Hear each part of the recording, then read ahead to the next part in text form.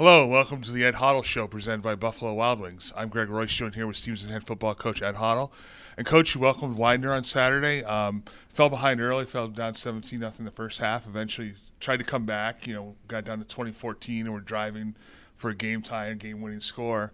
And just fell ultimately 2014. Kind of just take us through the whole game, falling behind and then trying to come back.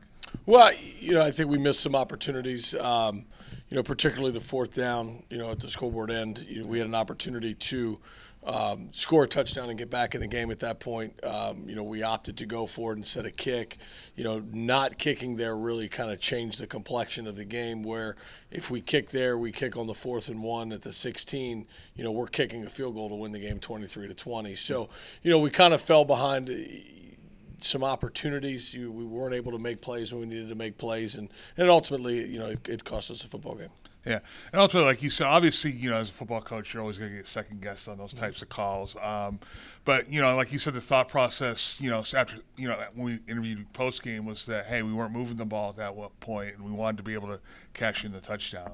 Absolutely, it's about scoring touchdowns, and we felt like we had a big play the play before to get us down, to the 2-yard line, and we felt like we had a little bit of momentum, and the decision that I made to go for it there, I think was, ultimately bears itself out as not the correct decision, but given how we had played and where we were on the field, and having the struggles that we'd had moving the football and getting it into the red zone, we felt like a little bit of boost there, and trying to make a big play to get us right back in it instead of kind of being patient as we went throughout the game, and that was my thought process.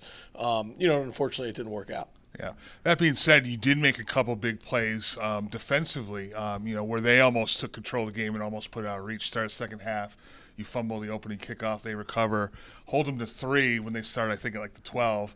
And then, they were driving for another touchdown. DJ Broxton came up with an interception. So you did a good job of, staying in the game, at least on the defensive side of the ball. Absolutely. It took us a little bit to figure out the scheme and what they were trying to do. And, once we got that figured out, the kids were able to execute the adjustments and really held them in check for the better part of the second half. And, I think it shows a lot of resilience in our team. It shows some signs of maturity, being able to take adjustments and apply them to actual game play. So that's definitely a positive sign for our football team.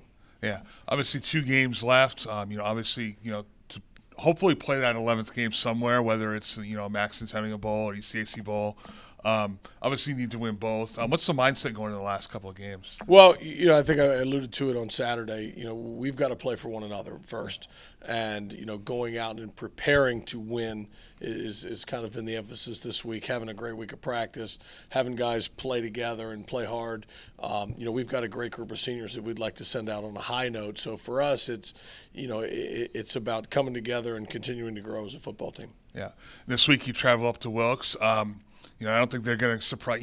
Certainly they're sitting 0-8, but certainly not going to surprise you. Obviously, they beat you here last year, and then this past weekend they almost beat Albright. So talk about going into that game, and just what's the mindset going into that game? Well, that's the thing is you can't underestimate anybody. What happened last week or in the previous 7 games for them really doesn't have a whole lot of bearing on what happens on Saturday. We've got to go out and execute our game plan and really work to play at a high level in a place where we haven't played particularly well up there.